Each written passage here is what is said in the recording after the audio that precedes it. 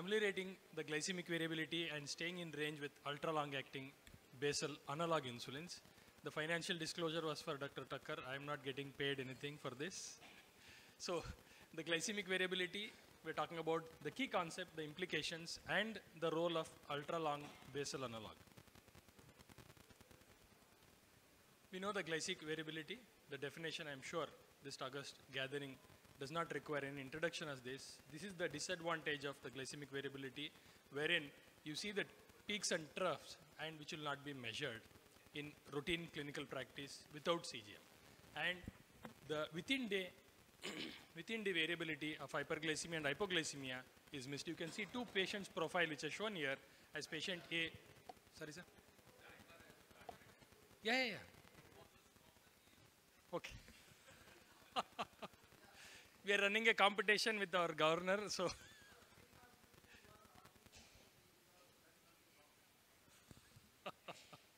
So the within day variability, the intraday variability will not be picked up. As you can see there, there's so much fluctuations with intraday and interday variability, which in routine clinical practice we're not able to measure. These are the measurement indices, the amplitude of glycemic excursions, the time spent outside range, and includes both. That is how you measure. So the amplitude is, as it's clearly indicated, the standard deviation and coefficient of variation. These are all statistical numbers. While most physicians in clinical practice are familiar with the use of standard deviation, the GV-related research utilizes the CV. That is, SG divided by the mean is something coefficient of variation.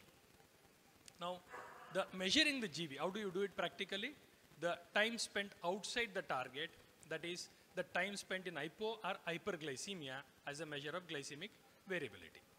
So the international consensus, what do they talk about this? Through the CGM, they've defined this incremental 5% increase in this TIR is associated with clinically significant benefits for both type 1 and type 2. This is the international consensus published in Diabetes Care in 2019, where you have to spend 70 to 80, 180 milligrams target range and more than 50% in type 1 older or high risk type 2 diabetes, or in type 1 and type 2, in general it is more than 70% of the times you need to spend in the range of 70 to 180. That's called time in range or TIR. Time above range, there are two segments again, more than 180, more than 250, that is less than 25%, less than 5%, that is what you should spend. So the people should have less in that. And of course, time below range, I'm talking only about the first bar, and that is 4% and 1% respectively, below 70 and below 54. Below 54 is called severe symptomatic hypoglycemia, less than 70 is a hypoglycemia. Amplitude of glycemic excursions, time spent outside range, this is the both 1 and 2 what we are talking about today. And let us look at why is it important, what does it result in, the implications. The glycemic variability and risk of non-severe hypoglycemia, which will affect the quality of life of patients, are, you can see the relationship there very clearly. The tighter control has a higher hypos because of higher variability with the treatment. If variability is low, you can still achieve the tighter control, but with a lower episodes of hypoglycemia. Remember, in practice, it's the hypoglycemia what we counter, and the efficaciousness or the safety is always measured in an insulin trial with respect to the safety that is in the form of hypoglycemia. So you can very clearly see there the hypoglycemia sound, what is it related? And this is the implication. The oxidative stress and eventually the complication risk worsens with your glucose fluctuations. That is why we should have an insulin which can reduce the variability to the minimal. So this is the pathophysiological illustration where the impact of excessive glycation of proteins, activation of oxidative stress, and the three components, the fasting, hyper, postprandial, and the glucose fluctuation eventually results in risk of complications. Again, glycemic variability and MACE and all-cause mortality, you can see in the slide where there is an increasing fasting glycemic variability means the patient will get increased risk of MACE and all-cause mortality. Sorry.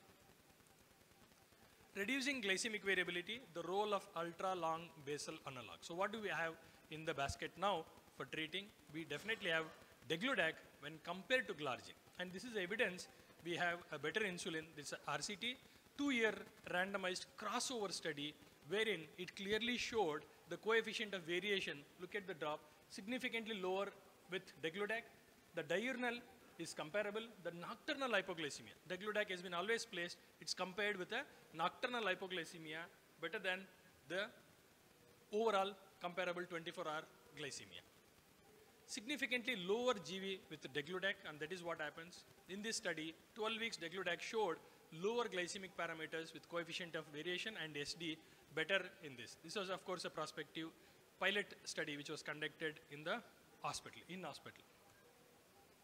This is again another evidence to show switch pro RCT study, which is degludec versus glargine U100 again. You can see the study design there very clearly, degludec OD plus or minus OADs and glargine similar, switched over after 18 weeks of exposure to each individual drugs. It's a crossover study and ended at the end of 34 weeks. And what it show? Superiority of degludec was confirmed, and estimated treatment difference is significant of 20 minutes per day or 1.43% the time in range in favor of degludec when compared to the glargine. The time in tight glycemic control, again, the estimated treatment difference is significant statistically, and overall time in tight glycemic range, that is between 70 to 140, was achieved in the degludec arm compared to your glargine arm. More patients definitely achieved the clinically significant improvement in the TIR, and that's the best part. And of course, nocturnal time below range, that means hypoglycemic episodes. You can see the 3 levels are how much it is reduced with degludec compared to glargine. This is the latest publication in April ATTD in Barcelona this year. It's called in-range study where degludec and glargine U300, which is supposed to be lesser hypoglycemic, they compared CGM-based RCT, multicentric, and these are the results. You can see TIR, A1C, and time above range. All of them had a positive effect.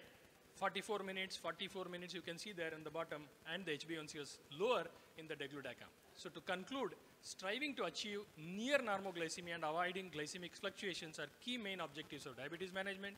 Increasing glycemic variability increases the risk of hypoglycemia, MACE, and all-cause events. Options to reduce this risk of glycemic variability should be considered when you choose the right drug, and ultra-long basal analog like degludec definitely reduces the glycemic variability by improving time in range. Thank you very much for patient hearing.